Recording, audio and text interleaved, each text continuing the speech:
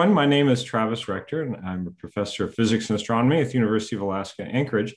And I'm also one of the organizers for Astronomers for Planet Earth, a group that is helping astronomers to address the issues of climate change.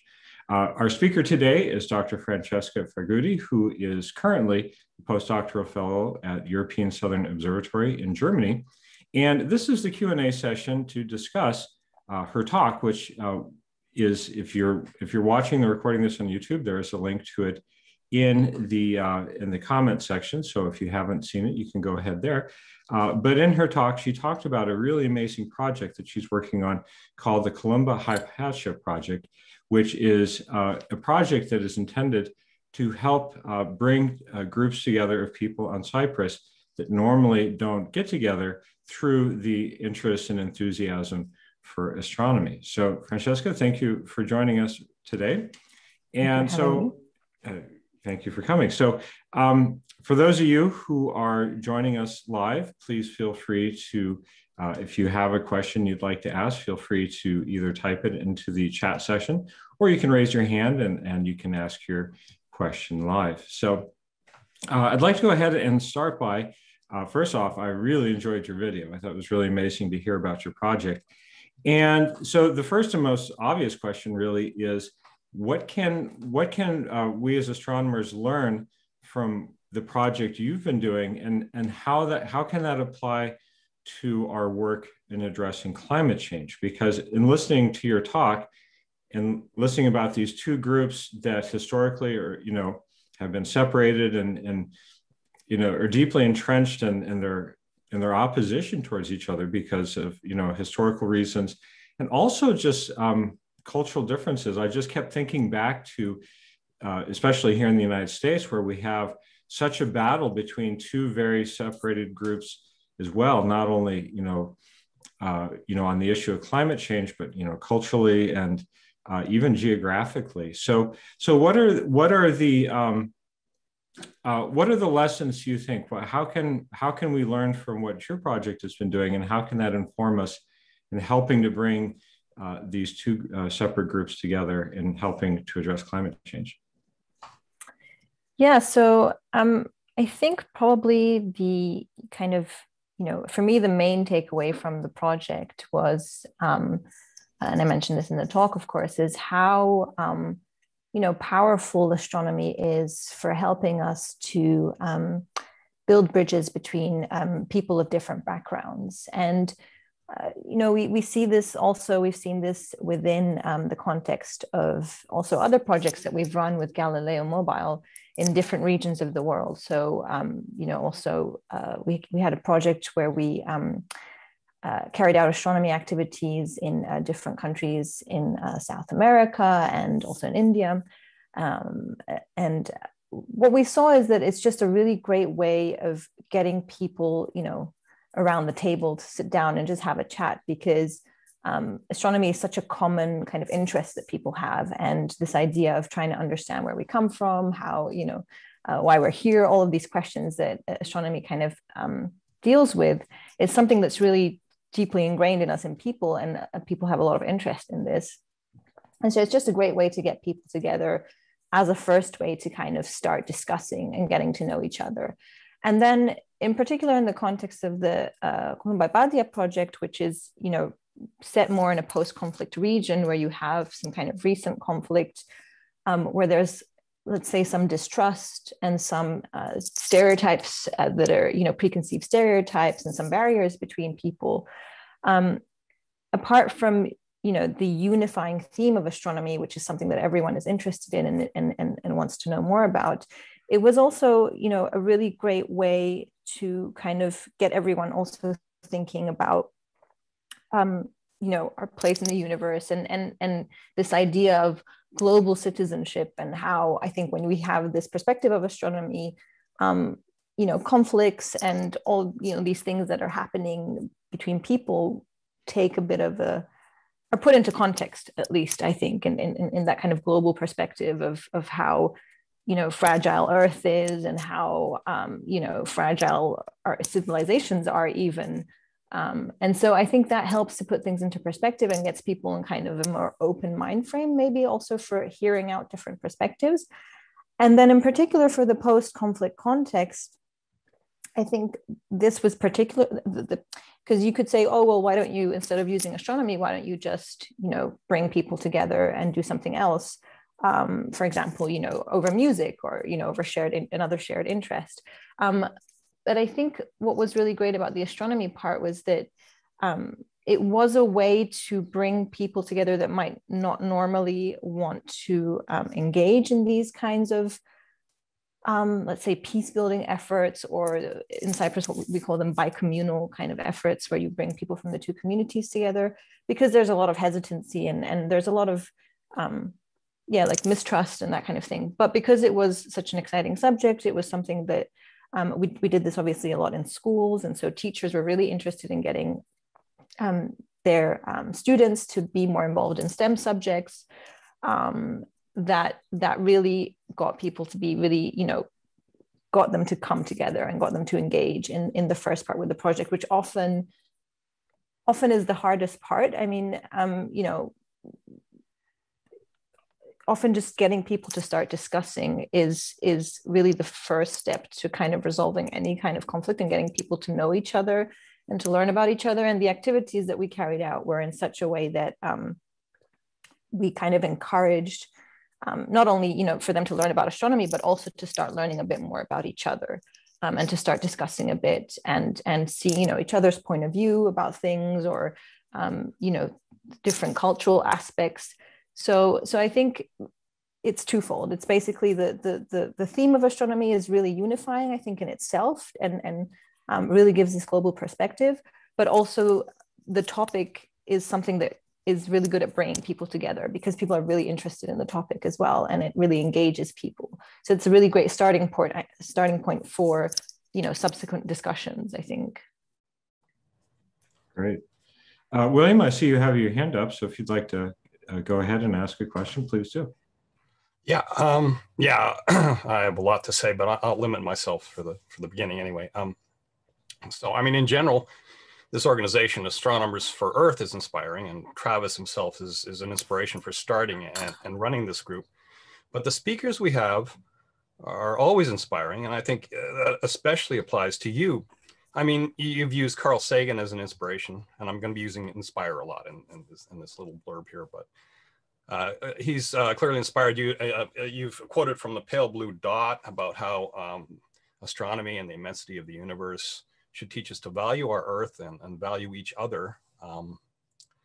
And you've put that into action, which is great. I mean, promoting peace between two groups with a history of enmity and even violence.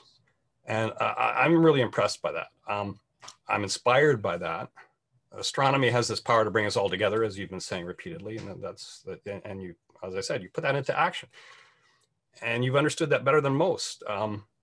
So you inspire me, and I would say it's safe to say you've inspired countless others, you and your group, Astronomy for Peace.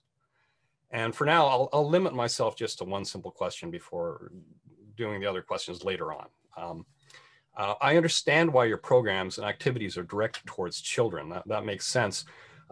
You did briefly mention certain activities for adults, like lectures. Could you elaborate on those, or any other activities you have for adults?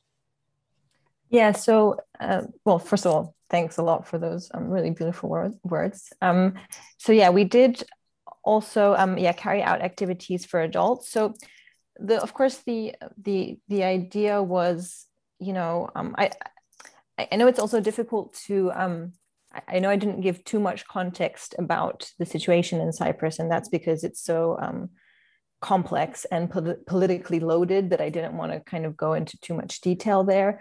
I think it's just important to say that, the two communities of Cyprus were, living in peace for many, many years. And it's some recent conflicts in the history of the island that have kind of driven this division between people. So, we do know that people, of course, can, have, thrive to living together. And that's something that's people are trying to do now, again, more and more at various levels in society. So from grassroots efforts to kind of, the higher up politically, which is of course very complicated. And one of the reasons we wanted to kind of focus on children is because for older generations, a lot of them lived through the times either of before the conflict, and actually had knew people from both sides were friends, knew each other. Then there's this generation that lived through the conflict and is very loaded, it's emotionally very loaded for them to engage a lot in these activities. But of course, the younger generations like myself and younger, we never lived through the conflict. So we grew up in a context where Turkish Cypriots were in the north and Greek Cypriots were in the south. I was always, and the division is there everywhere. I mean, there's you have the Green Line, the United Nations controlled Green Line, which is running through the island, and there's places where you go, for example, in my home town of Nicosia, where you're just going through the old city, and then you suddenly come upon like basically a barricade where you can't go anymore, and that's the other side. And there's always, I think there's a lot of I think in my generation, there was a lot of curiosity also about what happened, and it's not really discussed in our education system. It's not really they don't go into much depth about what happened. It's a very also biased and skewed perspective about of the history of what happened in Cyprus. And a lot of it never really added up, I think, to a lot of people of my generation. Like a lot of it didn't quite make sense. And there was a very polarizing them against us narrative often. And so I think that, so sorry, going a long way around just to get back to your question. The reason why I think we wanted to first, to focus more on children is that, first of all, they're of course, very,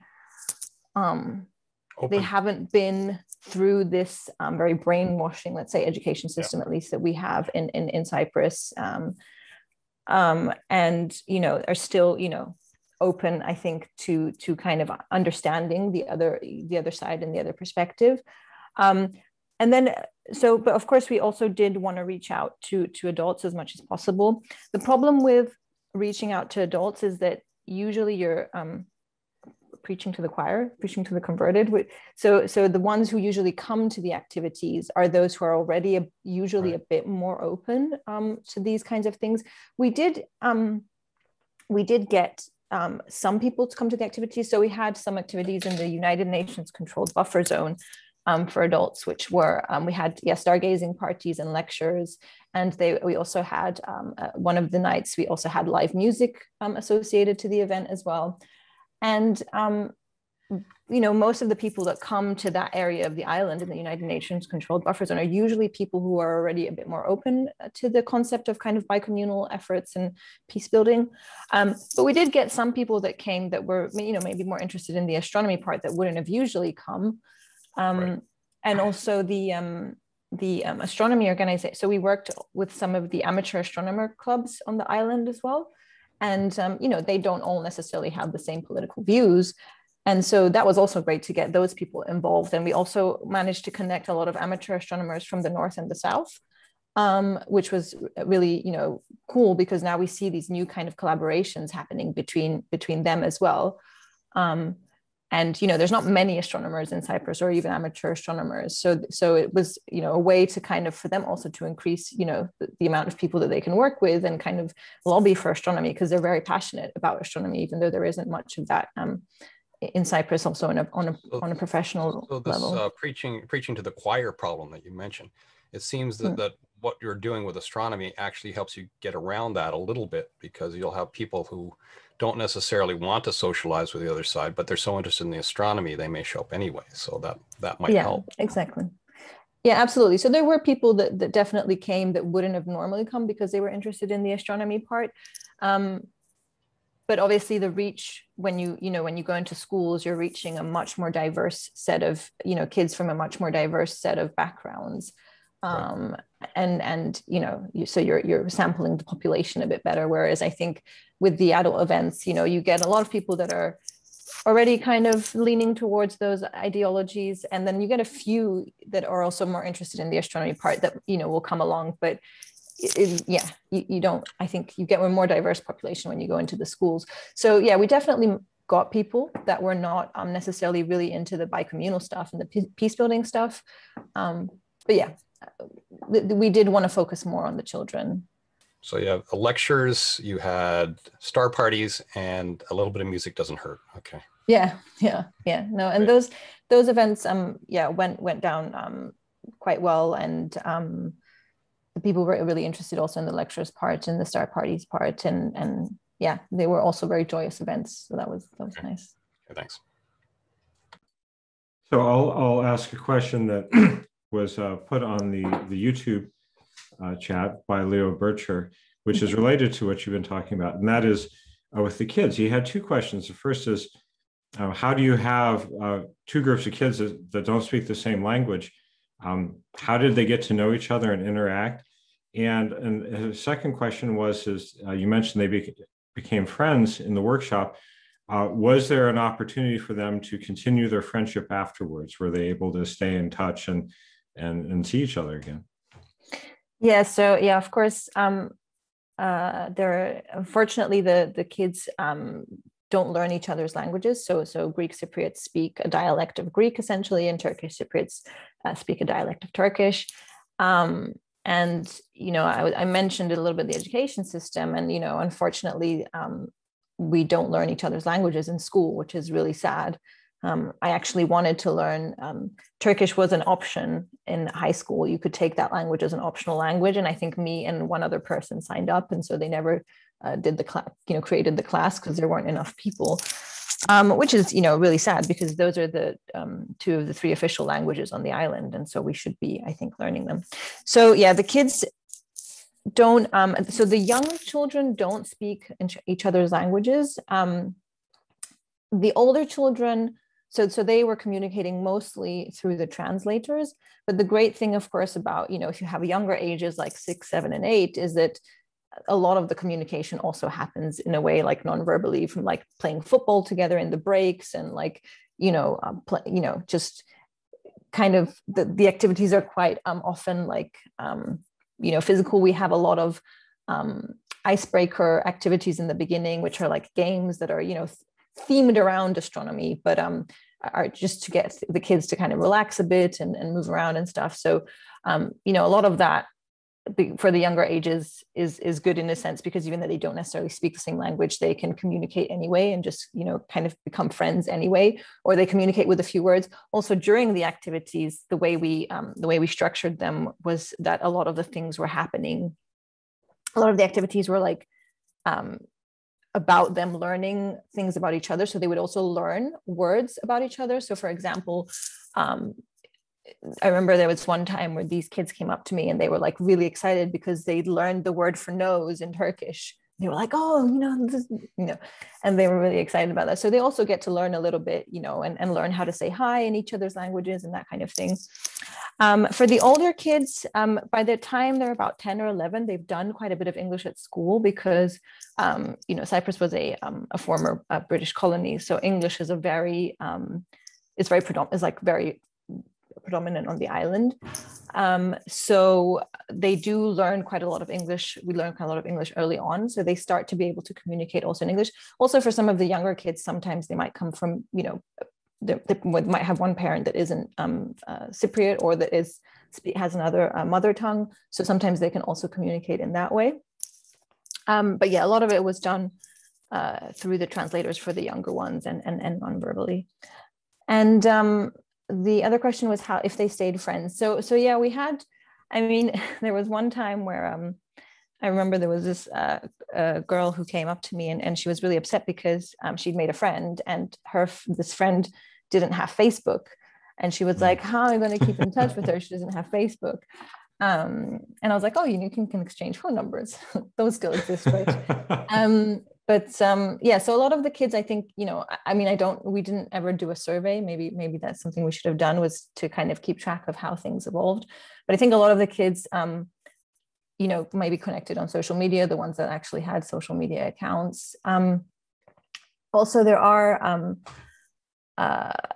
other projects are happening on the island with, apart from the astronomy one, there are other kind of bicommunal projects that are happening on the island. So I know that some of, in particular, so we have two implementing organizations. One is Galileo Mobile, which is like a science communication astronomy part of the project. And the other implementing organization is the Association for Historical Dialogue and Research, which is an NGO based in Cyprus that works kind of on peace building and reevaluating, historical perspectives and that kind of thing.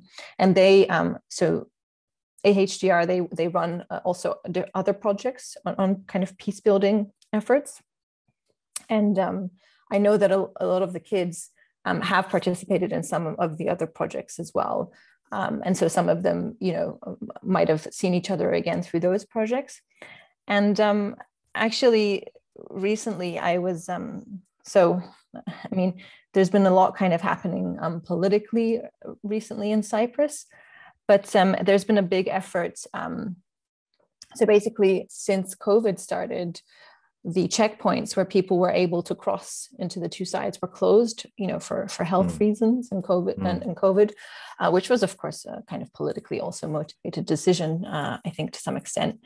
But so there hasn't been, a lot of, it's been very difficult for people from the two sides to cross, which is also something that stalled our project. But there's been a lot of efforts from people who, from the two sides, trying to do things together to kind of, keep that spirit of peace building alive. And there's been a lot of social media campaigns that have been happening recently. And one was, there were a couple that were really fantastic. One was from from teens, youth. I mean, they looked, I think they were teenagers. And they had this little video that they made where they said, oh, politicians say we don't know each other, and so a solution would never work. So let's show them. And they have all these photos coming up of like all these different interactions and things that are happening between, of youths from the two sides, and all these different events that they participated in and programs that they participated in. And, I saw like a couple of the kids that had participated in the project. So I don't know if they stayed in touch through that, or if they stayed in touch through one of the other projects that happened on the island. But it does seem that, especially the younger generation, I think through all these different kinds of initiatives, they have made links, and people are staying in touch, and they're really mobilizing also, to push for peace. And that's just so super inspiring to see, like that there's actually connections there between youth from the two sides. So like I said, we'd never kept track of the kind of interactions, how people continued talking, but from what I see, it does seem that there is this bond between a lot of kids from the two sides, and that's really fantastic to see. Oh, that's great to hear. It's interesting because we often think of social media as something that polarizes people, but it of course can be used to bring different groups together as well. Laura, you've had your hand up for a while, so I wanted to give you a chance to ask a question. Go right ahead. Hey, Francesca, how's it going? Hi, Laura. Sorry, I missed the talk confusion over when it was. And this may have been addressed, but I was curious as to whether you had been able to keep any virtual component going since the pandemic. And obviously things are starting to open back up, obviously not quite as quickly as everyone would like in Europe, but do you have any plans for events when things do open back up? Yeah, so unfortunately, no, we didn't do anything online. And that was because, well, first of all, the checkpoints. Okay, so when the checkpoints closed, we were like, well, this will be for a few months. So let's just postpone things for a few months, and then, we'll start up again. And then obviously things dragged on and on. And but we didn't want to do anything online because as we mainly as our main kind of group that we work with, our children, it's really difficult to get, we couldn't really see how we could make it work in an online environment where they don't speak the same language. And, we thought it would just be a bit too complex. And also, you want to be a bit careful because you don't want the you don't want them to have a bad experience, and then then it's kind of not worth it. You want them to and that in-person, I think, experience is really, really important. I mean, we saw it a lot when we did the activities, where like the kids would be really kind of like scared or worried about meeting each other, and then once they get together and they kind of see, oh, it's a real person and they're just like me, and there's nothing to be scared of. And I think that it's not as easy to get that in the online kind of interaction. So no, we didn't do anything. We did think about, maybe doing something for adults online, but there's so much Zoom fatigue and stuff these days that we were like, yeah, we kept postponing it, hoping that things would open up. So I hope that we can start up again soon. Yeah, and about the future, yeah, we are hoping that soon. I mean, there's more and more pressure to kind of open up the checkpoints, especially now that cases are going down a lot and vaccination programs are going ahead really well. So we do hope that we'll be able to resume soon. And I mean, there's a number of other kind of projects up in the air, but we're basically, there's some camps, summer camps that might be happening. And we've been trying to set up a project for a while, but because of COVID, hasn't been really possible, but which was to, one thing that we want to do is with basically teens to do like a leadership camp where we bring them to, for example, ESO to do like a little 2-week kind of research project and get mostly focusing on girls, but we might also, we'll see how that goes. To do a kind of like leadership camp where they learn about STEM subjects and do a little research project, but that's been up in the air for a long time just because it's been impossible to plan with all the travel restrictions. But hopefully next year that will be a reality. So yeah, let's see. Yeah, exciting. And obviously ESO is a great place to bring people to. It's like a real hub there, and there's enough people around to chip in. So that's exciting. So well, William, you just raised your hand. So if you have another question, please go ahead. Yeah, I have no shortage of questions, so I can make this Q&A twice as long. Why not? What I love about this Astronomy Peace project is that it's using science to foster social change, but in fostering peace, you're simultaneously promoting science. And one example of that is you're encouraging girls to enter STEM fields. So I was wondering if you could talk some more about how your science is also being boosted by the aims for social change. Yeah, I mean, so definitely in the context of Cyprus, I mean, I think, we have quite bad, I think we have a quite poor track record in a lot of things related to gender equality. I don't have any statistics off the top of my head at the moment, but that there's there's issues with that everywhere, right? But I think also, there are definitely issues there in Cyprus as well. And so I think, there's not a lot of girls going into STEM subjects in Cyprus. So I think that was one of the things when we started the project. We were quite a few of the people implementing the project early on were women. And that was one of our goals, was to kind of show girls in Cyprus that you can, first of all, what is an astronomer? What is an astrophysicist? That was, the first kind of thing we wanted to reach out to these young girls. And so we also, talk a little bit about that and what does it mean to be an astronomer and what do we do in our day-to-day lives? Like we usually have a little chat in the beginning of each, when we go into a new school, we have a little chat about that. And just to get them to see that is, a viable option, and that science is really fun and exciting. And we try and, of course, make it as interesting as possible for them. And hopefully inspire some of them. I mean, some of the girls are really, they don't have that many opportunities to even look through a telescope or, talk to someone who does that kind of career. So I hope that was, I hope that we've you're the role model. You're the role model for the girls. Well, we have not just me. There's also a few other women, sure. Really fantastic women who work in the project as well. So, hopefully we've given them some food for thought about that for the future. So I'd like to ask another question that, of you that Leo asked in the comment section, which is, he says, you mentioned in the beginning that you are also addressing climate change with this project. Is that mainly through the pale blue dot perspective, or did you find other links between astronomy and climate education? So how have you been including climate change into this project? Yeah, so it is mainly, excuse me, it is mainly through the pale blue dot kind of perspective and framework.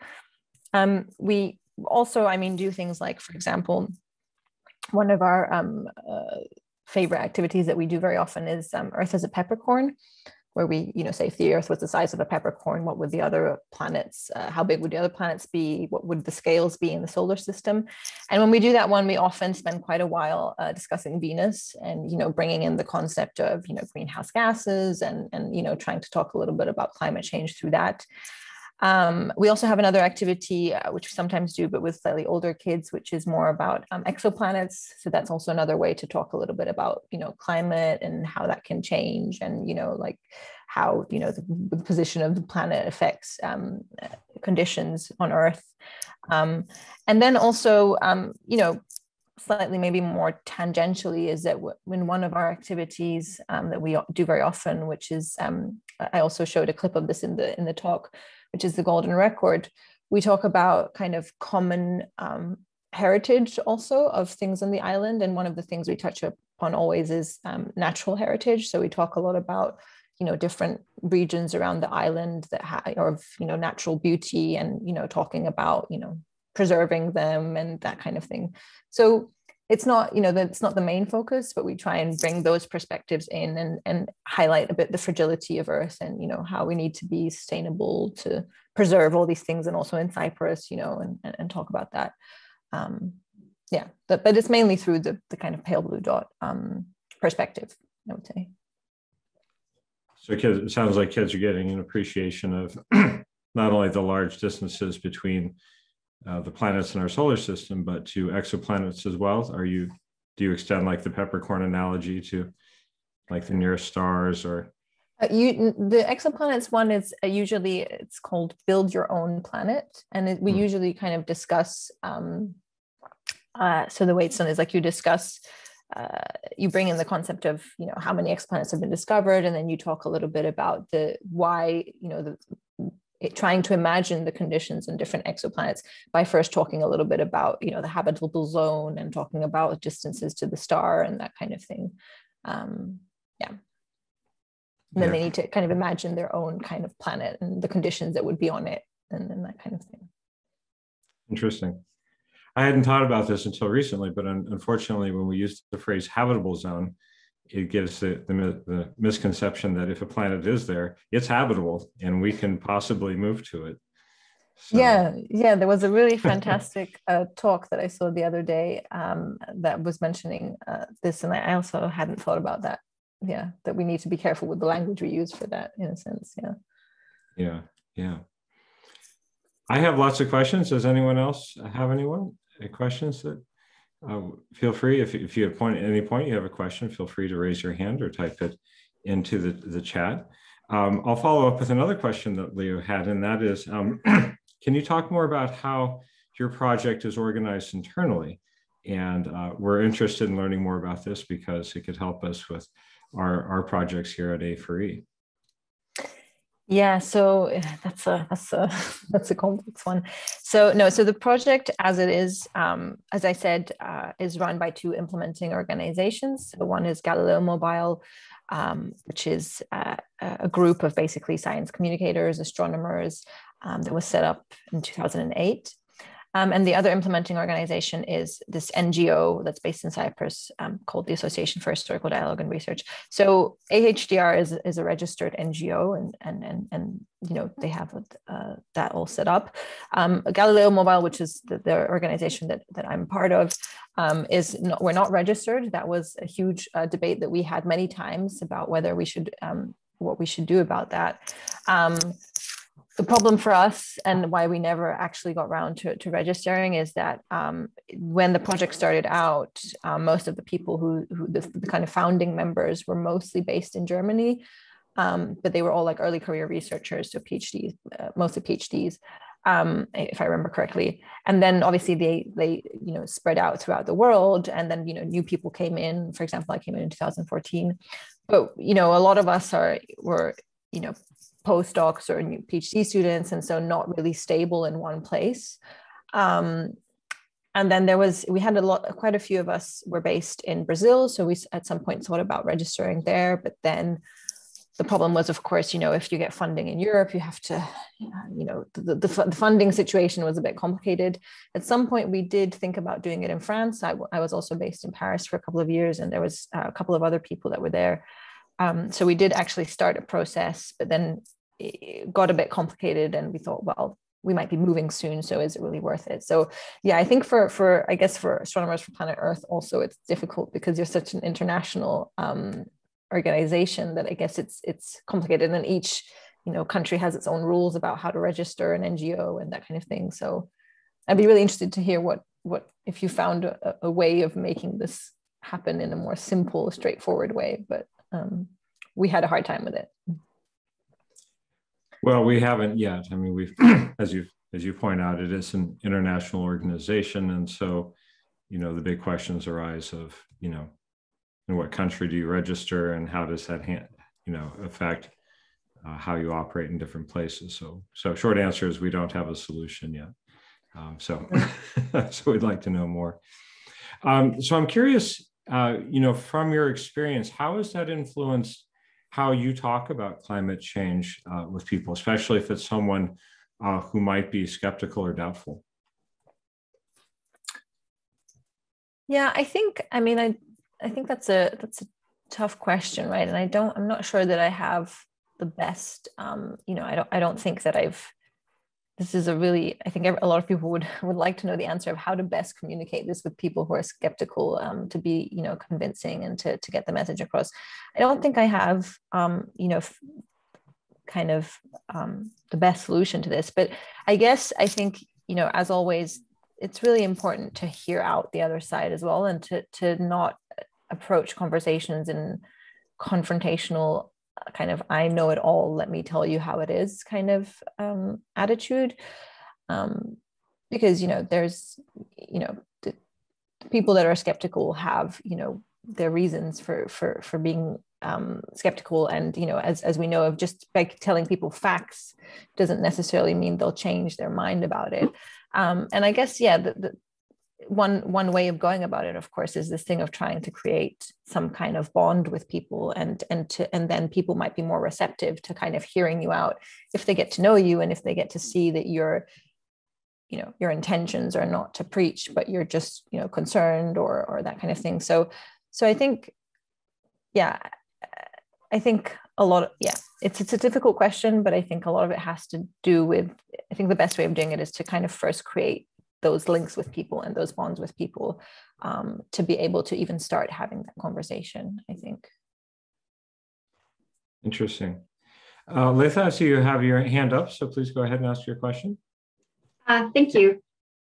Because it's a small group here, I'm taking the liberty of not just asking a question, but being thank you so much for doing what you do. And I watched your video yesterday, and it was just amazing, because it really speaks to, I think, the intersection that I want to work in, and just seeing it sort of presented as an intersection, you've got astronomy and world peace, peace building, and climate change, and you've got sort of women's rights and feminism mixed in there too. And when you vend all those things and it becomes a sort of a subject, I think that's really exciting. And I'm a science communicator. I'm a staff scientist at Canada's second largest science center, Science North. And it's because I'm passionate about those subjects, I am now sort of the representative staff scientist for astronomy and for climate change. And they keep fitting together in my mind. And I keep talking to students about both of them, and how you were talking about, bringing up the runaway greenhouse effect on Venus, and showing them the Earth, and that idea that we're on this small, fragile, sphere in space. And I think it's been really effective. And I just kind of wanted to share that with you, that this is amazing work that you're doing. And I didn't know that the organization Astronomers for Earth existed. And so I'm just super excited. I'm just I just wanted to fan. Thank you. I don't have any specific questions now, except maybe like, hey, do you ever want to collaborate on anything if it makes sense? Because I really believe in what you're doing. Thank you so much. I mean, and thank you for the work you're doing. I think it's really important. And thank you to Astronomers for Planet Earth for all the work you guys are doing too. And yeah, thank you. That's really kind. Well, do you do any collaboration like internationally? Does it make sense for what you're doing, or?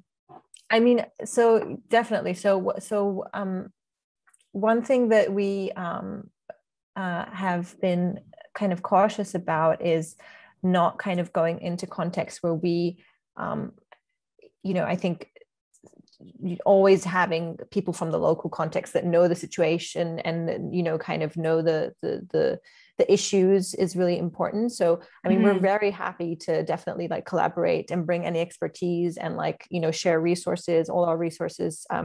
The handbooks that we've made for the project with all the activities are freely available online and everything. And we're really happy to collaborate and come, if and in any way that we can help and or come and help out there. But I think, yeah, for us, it's been really important to have, I think, people locally also that kind of know the context and can be like, this is what the situation is, this is what we need. And if we can help out in any way, then that would be fantastic. I mean, for sure, definitely. I'm realizing in our local context, one of the things where COVID's kind of like holding it up, but we have, so I'm in Sudbury, Ontario, and we have a pretty strong Indigenous population. We also are still dealing with racism and violence. And I've learned some Indigenous astronomy. And so like we're having, like when we can gather again, like we have this plan for like every Saturday meeting and trying to encourage like Indigenous community members to come out, as well as like settler community members, and then to actually sort of talk about kind of like you were using it, right? Like as a way of finding that common ground. So like we actually made a planetarium show called Under the Same Stars. And you talked about like under the same sky as being that way to bring us together. It's like, well, we all grew up here under these same stars and we relate to them. And it's that connection. So I think that's a project where I'm having trouble moving forward on it. It's because it's complicated and delicate. And so I'd love to. Absolutely. But that sounds like a really fantastic project. And for sure, I mean, let's be in touch and we can connect after this. And I'd be really happy to hear what you guys are doing. It sounds really amazing. Well, thank you. That's really interesting to hear about. William, you have your hand up again. So if you have another question you'd like to ask, please do. Yeah, I mean, as a fellow Canadian, I think this is particularly appropriate to mention what's really important to me. I'm wondering how I can use your ideas and your approach to address certain problems in Canada. One that's been mentioned already is about the problems with truth and reconciliation with the Indigenous peoples, the First Nations peoples. Their legends of the night sky form part of their cultures. So it's easy to see an astronomical connection there. We can provide activities with them and in groups of people to help them. It actually helps them recover fragments of their culture by studying the night sky, or presenting or having maybe star parties and we can learn about how they view the night sky. But I'm also wondering how we can use astronomy activities to help encourage consciousness of of ecology. Old growth forests have been in the news lately in British Columbia, Canada's westernmost province. I put in the chat, as a matter of fact, a link to an article that has a picture of an old growth tree that's been cut down and is being carried along the highway, and that's gone viral. It's amazing that something that basically it's a majestic giant of the forest that's been chopped down and is going to be used for, I don't know what, wood pellets, shingles. It's a crime against nature. So how do I adapt your project to such problems of insufficient awareness of these topics and maybe helping in some way? Yeah, I mean, so well, first, I just wanted to point out, if anyone's interested, so in Galileo Mobile, we also have a few other projects that have been done in the past with indigenous communities. So in particular, there was a really fantastic project in Brazil called Bravo. And if you look on Galileo Mobile's website, there's also links to a documentary that we made about that project. And part of the project involved reaching out to one of the indigenous communities of Brazil that had just recently made contact with. And a lot of, in that part of kind of the project, a big part of it was actually members of Galileo Mobile worked with anthropologists to also record the traditions of these indigenous communities related to the night sky and to astronomy, and to kind of record their cosmology as well. And of course, in those cases, there was a lot of care being taken in the approach that was taken in doing activities, because of course, you don't want to go there and be like, well, let me tell you how things are, you know, and this is how, you know, this is our cosmology. So it was always, I think, in Galileo Mobile, we approach projects in a way of a mutual learning experience. So we are also going there to learn as well. And especially in this project, that was, you know, really taken on board, and we were very careful about that. So that's the Bravo expedition. And if you look on Galileo Mobile's website, you can see they have a great documentary about that. So I think that's a great resource if you're interested also in learning kind of an approach that we took there. And there's also been another amazing project of Galileo Mobile that's called Amanar, which is still going on. And in that project, we've been working with refugees in the Tindouf area in Western Sahara. So that's another situation where there was a lot of learning to be done before going there, and kind of appreciating, again, the local context and working with local NGOs in kind of implementing this under the same sky kind of approach that Galileo Mobile has. And there's also a documentary online about that as well. So if you're interested in those kinds of resources, we have them online on Galileo Mobile's website, and also like I said, the handbooks are all online with the activities. So, and in terms of, you know, more ecological aspects, I mean, I guess, you know, like I said, I think, you know, astronomy, of course, I mean, Astronomers for Planet Earth will you guys, I'm sure, are applying this much more effectively towards really specifically climate change. But, you know, there are a lot of these activities, I think, where talking about, you know, talking about the planet Earth in the context of the solar system, and in the context, and, you know, bringing in aspects of how fragile, you know, our biosphere is, and you know, how vast and empty everything else, you know, empty spaces, and, you know, how difficult it is to find the right conditions on any kind of other planet that we know of so far. I think, I guess from those perspectives, I would try, if one were to really want to talk about these kinds of, like you say, old growth forests, I would maybe, you know, talk about how long it's taken them to, you know, to grow, and how, you know, old they are, maybe with respect to our civilization, or, you know, with respect to cosmic times, and kind of try and put that into perspective. But yeah, I guess kind of taking that pale blue dot maybe approach would be how I would go about it. Yeah, I've taken the link to galileomobile.org/projects. I put it in the chat there for anyone who's interested. Yeah, maybe we can put it also in the comments section of this, in case people are interested in the when watching this. Maybe we can link it up, because there's a lot of great resources there. Yeah, I'll make sure that the link to that makes it into the description for this video, so people have that. Right. One of the things I think is really important to emphasize is, I mean, of course, we talk about, you know, the habitability of the Earth compared to Venus and Mars and that, but I think it's also important to compare the habitability of the Earth now to what it used to be.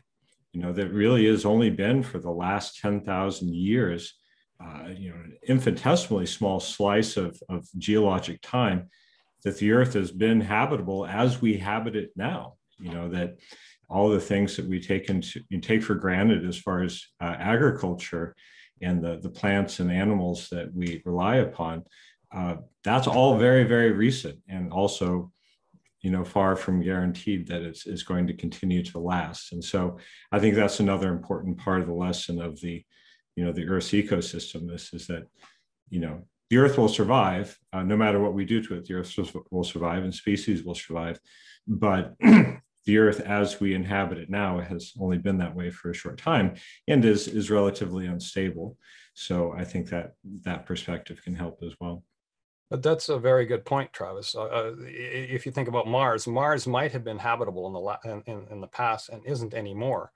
Mm-hmm. And maybe Earth will be like that too. Maybe Earth will become so extreme, and maybe it's slowly becoming Venus.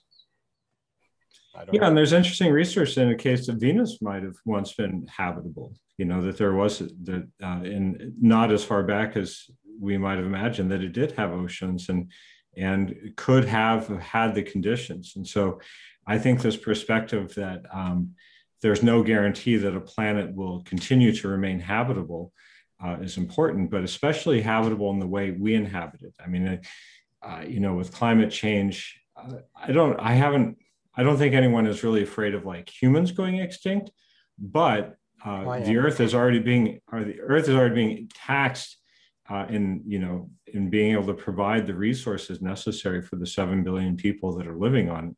And so as we change the climate and you know, put more pressure on that system that is already under incredible stress, it's just part of a larger problem.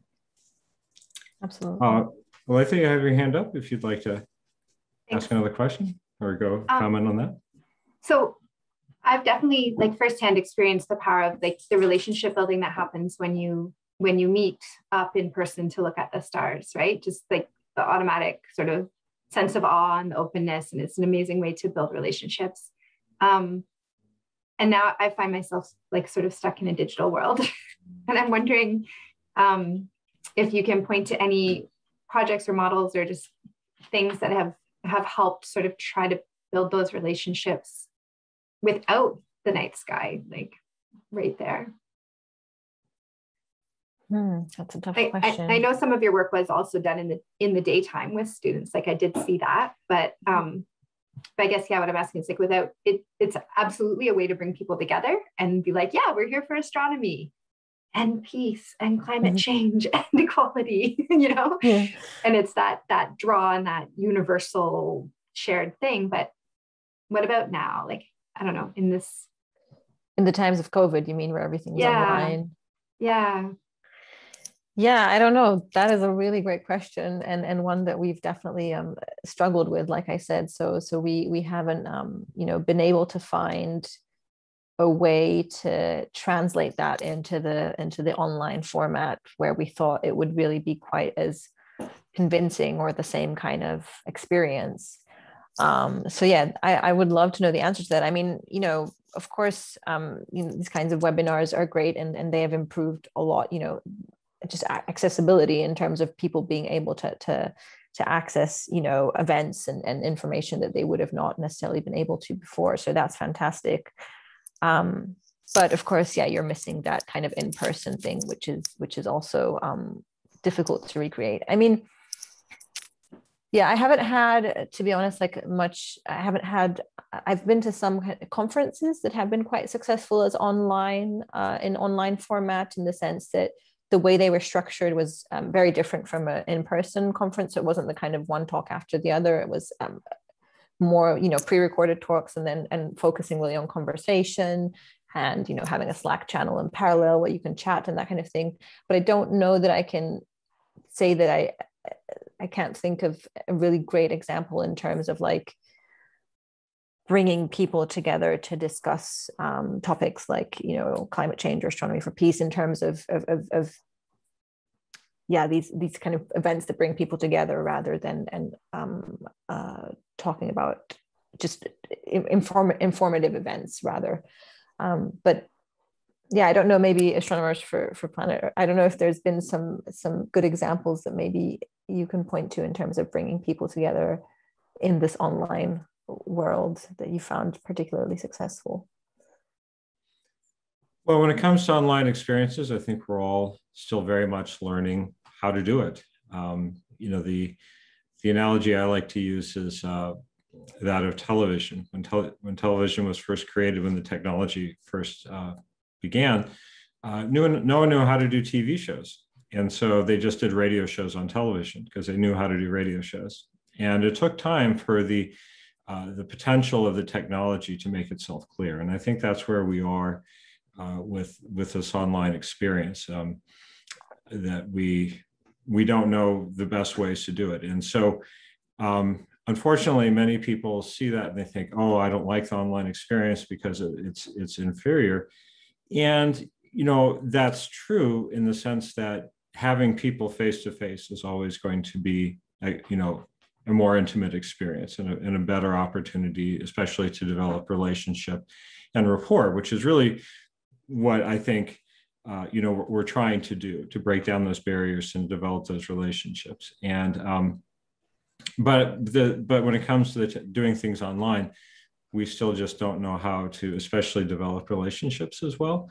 Having informal experiences online, there are things that you can facilitate. And one of the things I just like to point out is just what we're doing right now. I mean, this wouldn't be possible otherwise, right? And as much as I miss the face-to-face experience, I really don't miss airplanes. I don't miss hotels. I don't miss, airline food, that sort of thing. And, so I think that's going to be a challenge for us is to figure out how to use the technology. But one of the things that you said, Francesca, that really resonated with me, and I think is so true, especially for the kind of work that you do, it really is about building relationships.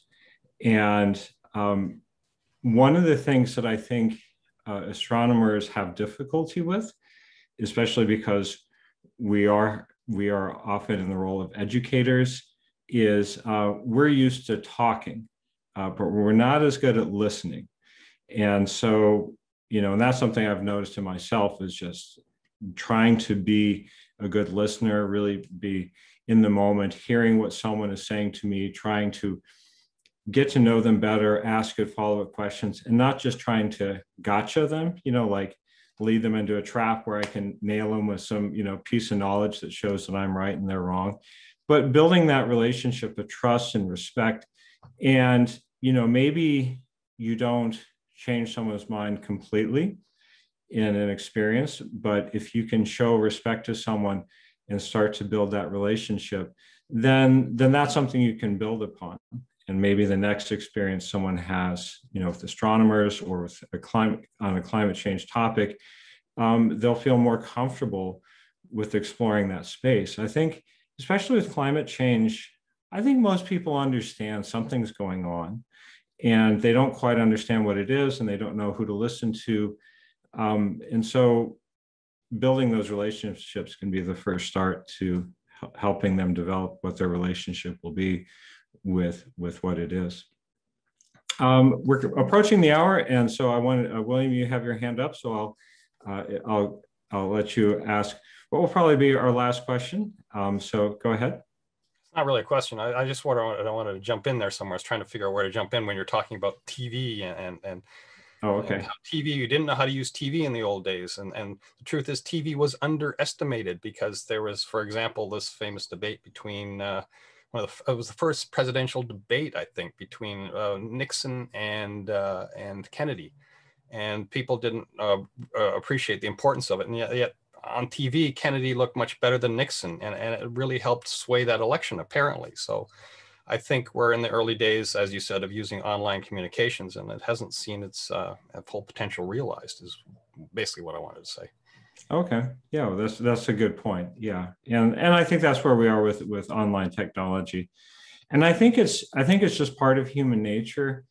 As things change, at first we see what things aren't, and it takes time to see what they can be. And I think, like, like if you move to a new city, the first thing you notice is, it doesn't have your friends, it doesn't have your favorite restaurant. There's all these things it doesn't have. But over time, you get to know the place and you start to learn what it does have, and you get to appreciate it for what it is. And I think those are all the changes we're going to go through, not only the virtual experience, but these other changes that we're doing, not only to address climate change, but just as things evolve. So, for example, with electric cars, for first they seem kind of weird, right? Because we're so accustomed to internal combustion engines.